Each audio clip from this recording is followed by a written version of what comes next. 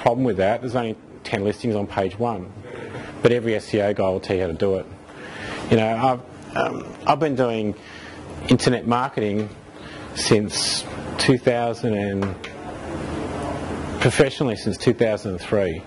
You know, the first time Google did their first shake-up, I was with Perry Marshall in Chicago, and we woke up, got out of bed, and we found out about this, you know, the big Google slap. And that's the thing, Google reshuffles the deck continuously, and your listing, one of the guys there, he had 18,000 pages on his website. 18,000, right? This guy was big, and he ran a rehab agency in the States, in North America. He went from page 1 to I think page 20. So having all your eggs in one basket with SEO I don't think is a great idea. You know, you can do 80-20 with SEO though. Just do the most important things on it. I can give you a list of what the 80-20 is. You know, because basically if you do the 80-20, you'll definitely get traffic. But to get the other fine, you know, there's a sort of law of diminishing returns. Do the 80-20 and you'll get some traffic, but to get a lot of traffic, you've got to buy it. But when you do run an eBay business, unlike if you're doing keywords for like lose weight, make money, all that kind of stuff, it costs you a fortune, you know, $6-10 a click. But when you're going for these other products that we're selling, the traffic is much lower. So the keywords cost a lot less. And don't forget, when you do keywords, you know, when you're buying AdWords, you want to make sure it's got an ROI greater than 1. So if you spend $1, you want to make more than $1 profit. So don't think of AdWords as a cost, it's an investment. You know, I've spent over $1 million on Google AdWords in my time, well over $1 million, and it makes money. You know, you get back more than $1. Are you trying to collect name and details on that site? Or the more you collect, the less people will go. The more details you collect, the less people will stay. So when you're doing pay-per-click, are you trying to collect details on that site, or are you just trying to sell?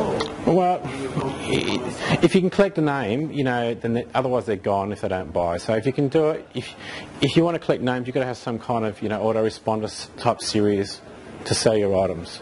That works with some products, some businesses, doesn't work with all. Have a look what your competition's doing.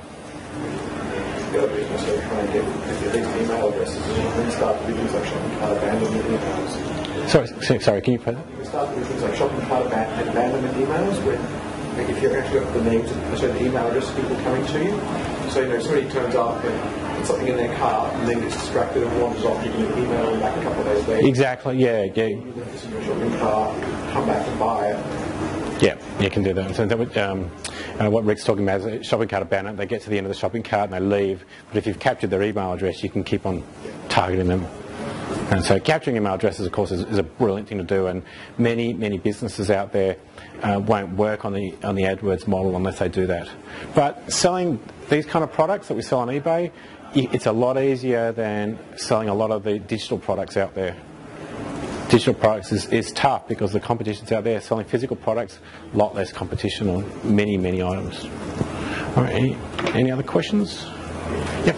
Yeah, one like the product that I think does like about 4 times the next person in sales, and they have slightly different configurations of the product. So do I need to, like, they kind of offer some bonuses, like bonus ebook, a bonus item which is kind of is useful as part of the package. So that's something that you need to do in order to compete as well? Well, it can be, yeah. It depends. You're probably talking about some kind of particular niche. You're not talking more about, you know, a particular, like a general eBay business that sells anything and everything.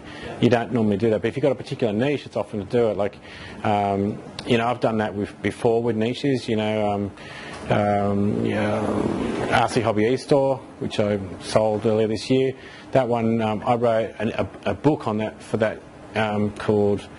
What was it called? As the Essential Guide to RC Cars. And by writing that book, you can write the book, and then you can write all these bullet points about the book, but that's all actual keywords. So it looks like you're just telling everyone that you're going to give them this book for free, but what you're doing is you're actually writing a whole stack of keywords to generate a whole stack more traffic.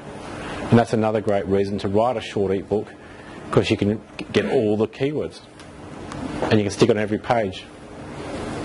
Is this like PLR for people?